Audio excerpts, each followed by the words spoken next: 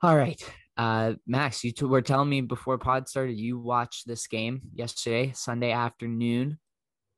The Denver Nuggets, who were on a 7 game winning streak or 8 game winning streak, pardon me, fall to the Boston Celtics. And you had some takeaways from this game that you wanted to bring to the table. Yeah, I mean, eyes on Denver Nuggets after what you were saying Friday about them and what was going well. And Jokic, just always such a fun player to watch. So, not a lot going on Sunday afternoon. I thought I'd throw it on. And that's what I thought I was seeing early in that third quarter. Jokic really picked it up and had some magical passing plays as per the standard by him at this point, I guess. And the Denver coach feeling pretty comfortable with that third quarter wrapping up, like something around a minute 30 left. They're up by double digits, decides to give Jokic a little break before they close and runs the bench. And the Celtics had Kemba Walker and Jaylen Brown out there against the Nuggets bench and really made them pay in that mismatch. Went on a 9-0 run to close out that last minute something in the third quarter.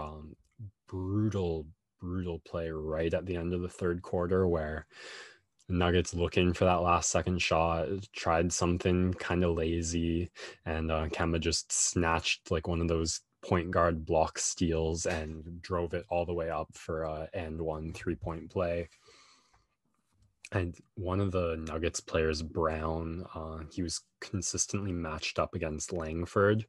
And either Brown doesn't know how to play basketball and is just a pure athlete, or Langford flops on everything because Langford drew 3 fouls off of Brown. I think 2 offensive, 1 defensive. But just every time you had Brown like throwing a bit of an elbow, pushing a little body, something you see all the time, and Langford just falling off him and the refs blowing it. Then that momentum kept going at the start of the fourth, and it was kind of just a reminder that at the pinnacle, the highest level of sports, like it doesn't take much and you have to play so well even when you're up in games that should be put away, because a minute, like, how often are you worried about like 1 minute and a bit left in a quarter and like things totally going sideways? But that's exactly what happened.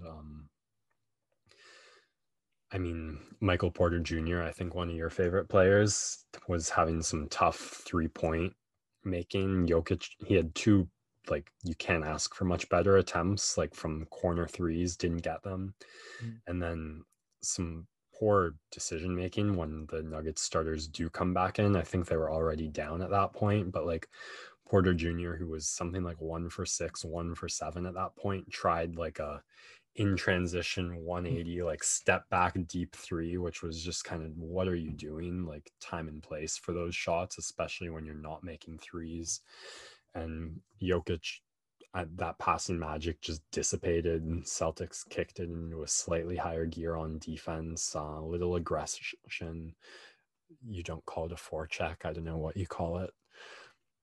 And saw Jokic pick up another triple double, but it was kind of just it ended up being a 31-3 run by the Celtics to close out a double digit deficit and take their own, which, I mean, it's just one game, but it did. I was thinking about what you're saying about like the depth of the Nuggets being a weakness.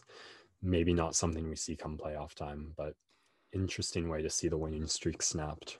Yeah, you see it though. Like it's huge when they didn't have Jamal Murray. As Yes. soon as he's not in that game, where is your clutch shot making coming from? Jokic usually is a great shot creator. The Boston Celtics figured out a way to really get in his head and were really blitzing him whenever he caught the ball in the post. And yeah, he had difficulty creating Well, good shots in that game. they matched Tatum up on him in the Mm-hmm. fourth quarter, and in the third quarter it had been Williams, Yeah. who Jokic wasn't having a great night making shots. Like he was able. I mean, 7 foot.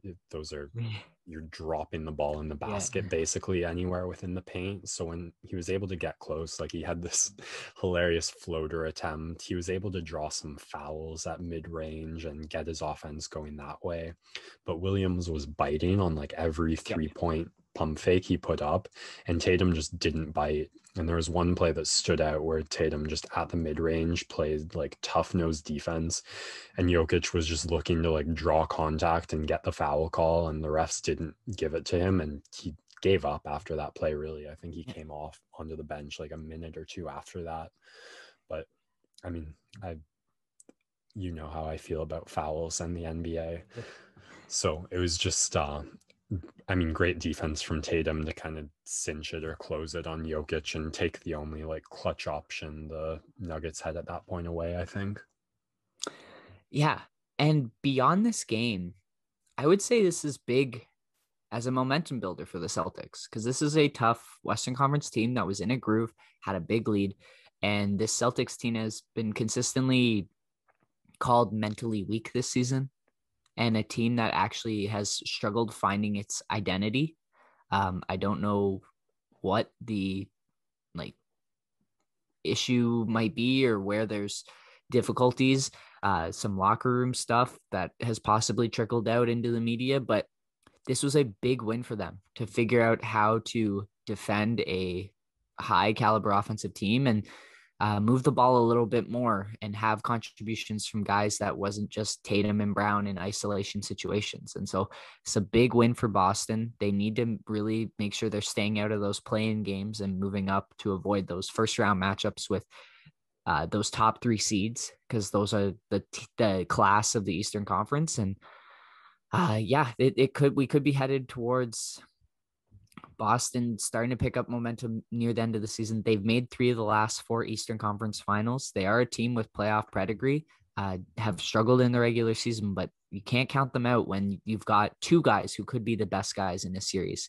at any given point. So a big, hopefully momentum builder for the Celtics. And maybe they can keep that going. We shall see. It's been an on and off ride for them. All righty. We have reached the end of our basketball segment, but now it is time for me to share my NBA Top Shot pack opening. We're going to take a quick break and then come back with everything set up and ready to roll.